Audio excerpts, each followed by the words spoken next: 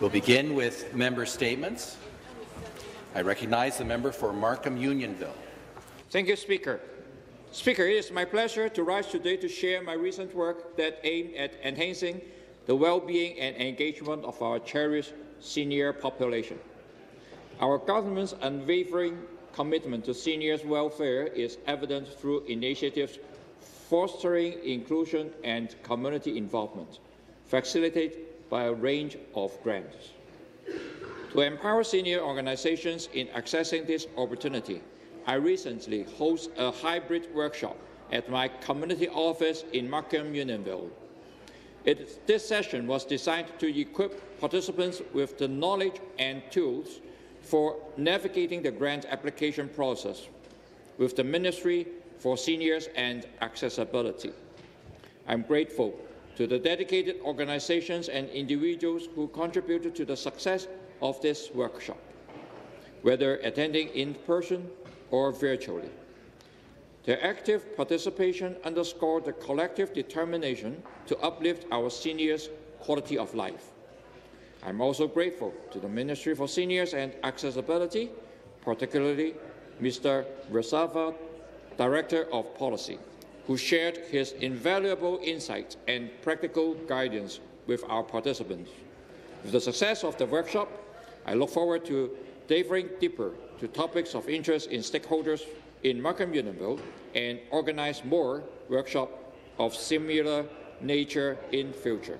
Their contributions to our community are invaluable, and it is our collective duty to ensure our seniors continue well-being and prosperity. Thank you.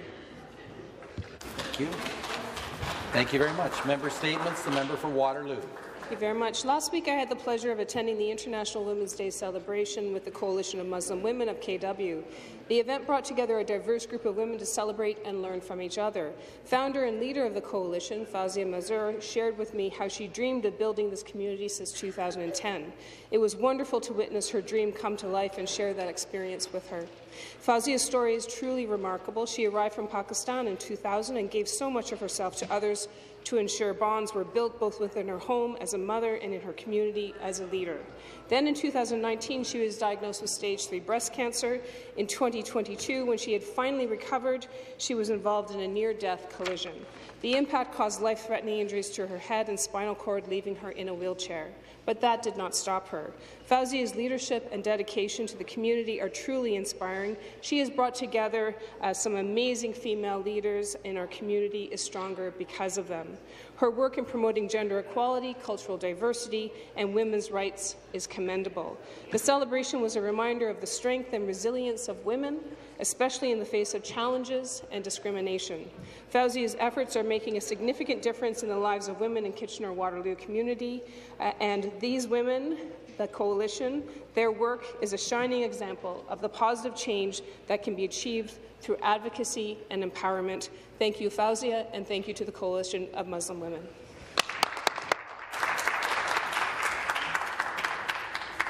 Thank you very much. Member statements. The member for Sault Ste. Marie. Well, thank you, Mr. Speaker, and it's with some excitement that I'm here this morning to provide some words of congratulations to our Sault Ste. Marie Sioux College Cougars women's hockey team, who on Saturday, March 16th, won their second national title in consecutive years with a 3-0 victory over the Assiniboine Community College Cougars at the American Collegiate Hockey Association Women's Division II National Championship in St. Louis, Missouri. During the championship game, Emma Lee paced the offense with 2 goals, with Material Land adding an insurance marker in the third. The Cougars goalie, Farstad, stopped 22 shots for the shutout. There's a history between the Cougar squads, as the Brandon-based Cougars team had handed Sioux College their only loss this season in a 4-1 setback at the Northern Community Centre in Sault Ste. Marie on January 20th, breaking the team's 1.5-year winning streak. That is correct. They had a 1.5-year winning streak, and The Brandon-based team did defeat them and break the winning streak, but ultimately our Cougars still managed to come out on top in the finals and won their second national title. The Cougars had gone 31-0 in winning their first ACHA title last season and started this season with 16 wins and a tie through 17 games until that loss that I referenced. The Cougars went 3-0 in Division Pool D with wins over Mercurst University, United States Naval Academy, and Northeastern University, and I just want to offer them great congratulations for their second year in a row victory. Thank you very much. Thank you. Member statements. The member for Kiiwetinoong. Miigwech, Speaker. Good morning. Last week, I participated in one of my favorite events of the year, the Northern Bands Hockey Tournament in Dryden, Ontario. Year after year, this tournament brings hockey players, families, friends, and fans across the North together to share their love of hockey. People in Kiiwetinoong, they face challenges, barriers, just to even play hockey. While artificial hockey rinks and hockey leagues are the norm across Ontario, most of the communities in Kiiwetinoong do not have organized hockey leagues because they do not have artificial ice and rely on outdoor rinks to play. But hockey is an important role. Hockey plays an important role for many people as we fight the ongoing mental health and the suicide crisis in the North. Hockey supports our physical health and wellness. It is a lifeline for our mental health. Hockey is suicide prevention. Also, Northern Bands Hockey Tournament brings our nations together through sport. We reunited with each other. We are united with each other, celebrated, cheered for all the hockey talent from the North. There were 44 teams participating. And at this time, I want to congratulate the A-side champions, Michigan Lake Mavericks, the B-side champions, KI Native Wings, and the C-side champions, Cat Lake Snipers, on their championships. And to all the teams, make sure you get in shape for next year. Miigwech. Thank you very much. Member statements. Member for Kawartha Lakes, Haliburton Brook. Thank you very much, Mr. Speaker. It is my pleasure to stand today and congratulate Team Canada for earning a silver medal at the 2024 World Wheelchair Curling Championship. The annual tournament took place from March 2nd to 9th in South Korea and featured a total of 12 participating countries. From the round robin to the playoffs, the team fought hard but fell 6-2 to Norway in the championship round. This is the second straight silver medal for the team and their third in the last 4 years. I wanted to give a special shout-out to two members of the team that hail from my riding of Haliburton-Kawartha Lakes Brock, John Thurston from Dunsford and Chrissy Molnar from Bobcaygeon. Thank you to my friend and home coach Carl Rennick for recruiting John and Chrissy to the team. Carl has been a wheelchair curling coach since 2006. John Thurston made his 5th appearance for Team Canada in the World Wheelchair Curling Championship and represented Team Canada at the 2022 Beijing Paralympics, where the team took home a bronze medal. As for Chrissy, this was her first ever appearance in the World Wheelchair Curling Tournament after taking a break in 2012 to have her 3rd child. Congratulations on the hard-fought tournament, and thank you both for being strong representatives for our area and for Canada on the world stage. Thank you very much. Member statements. The member for Ottawa Centre. Thank you, Speaker. I rise with pride this morning to thank colleagues at the federal level who last night in a historic vote of 204 to 117 voted for a motion that was called Peace in the Middle East. Now, Speaker, I know on social media this morning there will be people scoring points talking about how this was a vote against certain people. I want to remind the members of this House that human rights is interjurisdictional, and seeing the value of every person to have peace and security is interjurisdictional. And I want to thank people from the Bloc Québécois, from the Green Party, from the Liberal Party, and from my party, the Democrat Party, who stood up last night to tell our government that we need to be a voice for peace. This is what Canadians have been calling for months. And it's not easy, Speaker, to march in the rain, to march in the snow, to feel like you're not being heard, to feel like your humanity is not being seen. But it was seen last night at the House of Commons, Speaker, and I want to thank MPs Heather McPherson and Matthew Green for leading that. And I want to end, Speaker, on a note of great pride from Albert Dumont, Algonquin elder, poet laureate of our city in Ottawa, who told me when I got elected, Joel, you can use your platform to tear other people down, or you can use it to heal your community and to heal our country and heal our world. So I want to thank the parliamentarians last night who sent a clear message to the government of Israel, who sent a clear message to all those involved in a horrifying war at this moment. The war has to stop. The war has to stop, and we need peace. Thank you.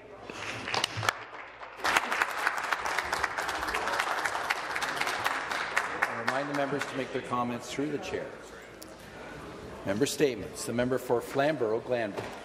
Thank you, and good morning, Mr. Speaker. It's my pleasure to rise today to recognize the achievements of a young student from my riding. Mitchell Clapperton from Waterdown is a winner of the Schulich Leader Scholarship. This $120,000 scholarship is awarded to high school graduates who demonstrate academic excellence, leadership, charisma, and creativity. Recipients have enrolled in a science, technology, engineering, or math program at one of 20 partner universities across Canada. Mitchell is beginning his first year studying electrical engineering at the Lassonde School of Engineering at York University. Mr. Speaker, Mitchell is a 4-time gold medal winner at the Bay Area Science and Engineering Fair. 3 of his projects went on to win medals in Canada-wide competitions, and 1 qualified for an international competition. He is always looking for innovative ways to solve problems. His first invention in grade 7 was inspired by speaking with a family friend who worked at a pharmacy and developed carpal tunnel syndrome from opening pill bottles. To help the situation, he created an automated pill bottle opener. Scholarships, such as the Schulich Leader Scholarship, allow students to enhance their knowledge and provide them with tools for after graduation. Mr. Speaker, I look forward to seeing the positive impact that Mitchell will bring to our society. Thank you. Thank you very much.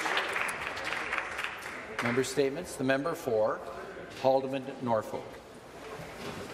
Speaker, this morning I want to give a huge shout-out to South Coast Special Needs Kids and the Norfolk County OPP on yet another successful sledge hockey matchup last weekend in Waterford. South Coast Kids is a non-profit organization providing recreational sports programming for children with special needs. Activities include baseball, basketball, golf, and of course sledge hockey. Mr. Speaker, I was honoured to play in the game, my first sledge hockey game ever, and I couldn't wipe the smile off my face. Sledge hockey is fast-paced and it takes a great deal of skill. I was on the Norfolk County OPP side, and well, we were severely outplayed by some very fierce competitors on South Coast Kids. The final score, 5-1. The game helps raise awareness for the organization and also collects donations for local food banks. Ron Guthrie is the president of South Coast Special Needs Kids, and at the end of the game, he told the crowd how important this event is for the athletes. It's like their Stanley Cup, he said. More than a dozen athletes between the ages of 7 and 33 were part of the South Coast Kids team. Thank you to the Norfolk County OPP officers who participated, and I'd like to specifically mention Constable Jeremy Renton, who organized the game. Renton said it's all about giving back to the community. It's giving a showcase to amazing athletes that are there every Sunday practicing their skills. It shows the community focus of Norfolk County OPP engaging with their community. It's a great day, Renton said. Speaker, it was more than a great day. It was a terrific day, and I can't wait until next year's puck drop. Thank you. Thank you. Member statements. The member for Scarborough Agincourt. Thank you, Mr. Speaker. Mr. Speaker, last month was the best month of the year. Not because it was the Super Bowl, but because it was Lunar New Year. Asian communities across my riding of Scarborough Agincourt had the opportunity to celebrate the Year of the Dragon together with their families. Mr. Speaker, Lunar New Year is a time when we remove the bad and the old and welcome the new and the good. It is an opportunity for quality family time and to show gratitude and love towards those who are close to you. It is time when families and cultural organizations come together to show unique and beautiful cultural performances and have feast together. I have to say, Mr. Speaker, that this year the celebrations were fantastic and marvelous. I had the opportunity to attend over 35 different Lunar New Year celebrations. I would like to thank the various cultural seniors and business associations for organizing this event.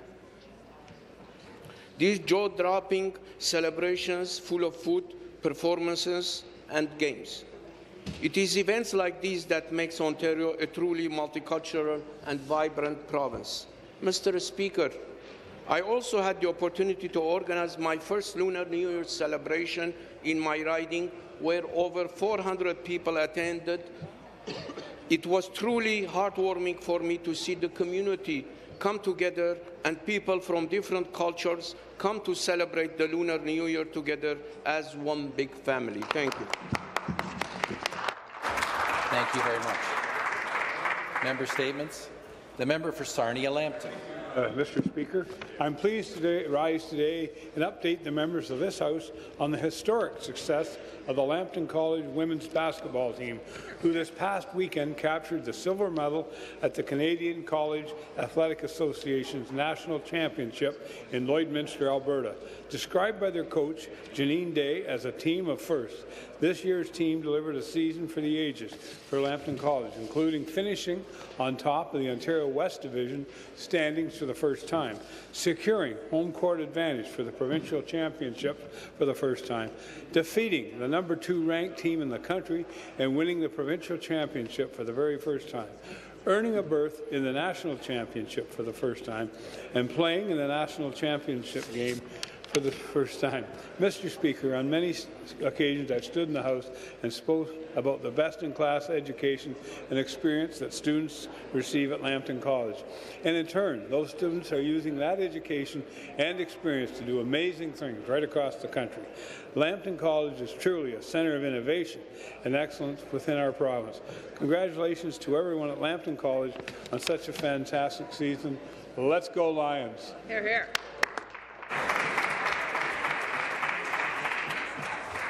Thank you very much. That concludes our member statements for this morning. Introduction.